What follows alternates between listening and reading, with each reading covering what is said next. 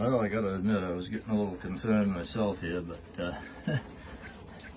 you know, my Gamble's been laying. They're one of the earliest ones to start, and I'm getting an egg a day per hen, at least 6 days a week it looks like, and Valley's kicked in after a while, and they're doing about the same.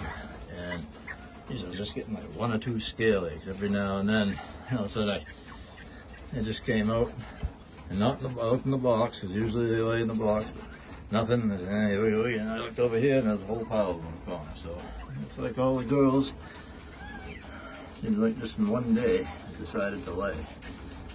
So all these Valley, Gamble, and Scale assortments I can start sending out to people, and I'll have plenty for everybody if they want them. These are normally pretty damn good layers, and they'll go a good part of the summer. So that's that. I like it. Let's go see.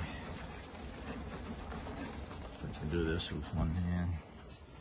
Put a camera in it. I'll put that there for a second. I don't know if I check this in or not. Let's see one on the wire. Yeah, sometimes the birds will lay a few out on the wire. I don't mind as long as it's not a hot day. Today isn't. We had a couple of hot days, but it cooled off last night and got a breeze out of the north. And it was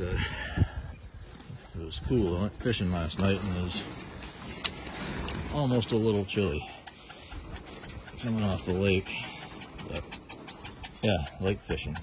I haven't been saltwater fishing. I don't even care to go saltwater fishing anymore. I've done it all my life. Been on the water all my life. And so I keep my skiff and outboard, you know, a few traps, and just had get a few off. I haven't had the urge to do that. I lost interest. I'm liking just being on land and going trout fishing, the brooks, and a little lake fishing. I haven't lake fished since I was a kid until last year. It's fun catching white perch. They're running pretty good last night. Cage is due for another cleaning here. But look at that. These Gamble's hens, I'll tell you what, it's an egg a day, at least 6 days a week it seems, and they'll be going for quite a while. So I guess that's that. I'm gonna go check the Merns and check down below and fill some feeders and waterers, and just mowed the lawn about 5 days ago. Gonna do it again, maybe tomorrow. So much work to do. It's just unbelievable. I got too much work to do. I need a maid and a housekeeper. So any hot-looking girls that can cook and clean and keep house, you can apply. Mainly quail anytime. All right.